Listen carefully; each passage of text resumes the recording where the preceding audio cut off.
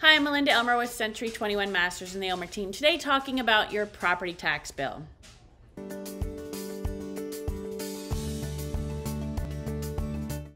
Hi, I'm Melinda Elmer with Century 21 Masters and the Elmer Team. Thanks so much for watching. I just recently got my property tax bill in the mail, just like many of you. And of course, there is a lot of questions that tend to come up at this time of year about that tax bill. So I have my copy right here. Now mine, you can see right across the top says information only. Now that's because my property taxes are impounded in my mortgage payment. So my property taxes are paid directly from the mortgage servicer. Now, if you don't have that, it's going to actually say bill, and you're going to need to make sure to pay this. There's a couple of really helpful tips that the county sent out with this, but I wanted to make sure to share some of these tips with you and explain them a little bit further. Now, if you do get billed directly from the county, you can pay online. So you can go online and pay. You can pay either all of your property taxes up front, or you can pay them biannually. The due date is December 10th and April 10th.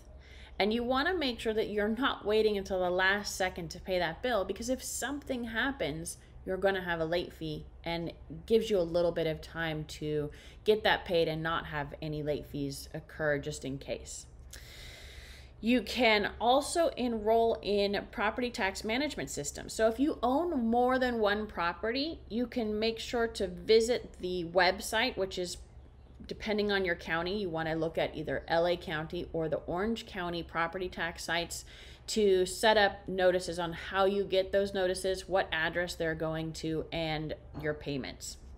Now, if you do have your property taxes impounded like myself, and you have questions about your impound amounts on your property taxes, let's say they're not matching up, or maybe you have a lot of money in there, or maybe it seems like you have a shortage. Don't call the property tax collector at the county for questions about that. You want to call your mortgage servicer. And if things have changed, sometimes you want to take this tax bill and send it to the lender so that they can adjust your impounds and that you don't have a big adjustment that happens down the line. Now, every election, new taxes sometimes can get added to your tax bill. So that's where some of those adjustments will take place. So you want to make sure to check that against your impound account. And understand that if you start to be late or short on your property tax bill, the tax collector really has a limited ability to cancel penalties. So do everything you can to make sure that your property taxes are paid on time.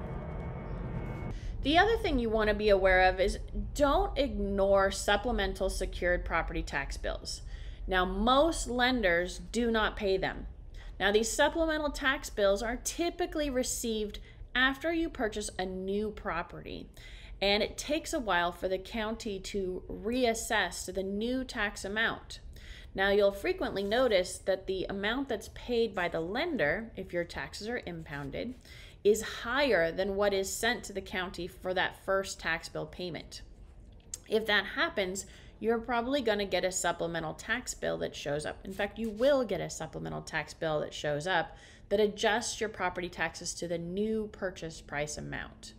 The only exception to that would be if the previous owner bought the house for more than what you purchased the home for. Then they would actually adjust the taxes down. Very rare in today's market. But when those come, very rarely are the lenders going to pay them. They usually do have a surplus in the escrow account that you can ask for to be refunded to you, so you can use that money to pay your supplemental tax bill.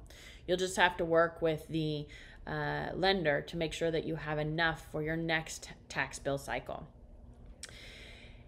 If you have any other questions about this, specifically and related to the supplemental tax bill or making your tax payments, feel free to give me a call. I'm happy to help.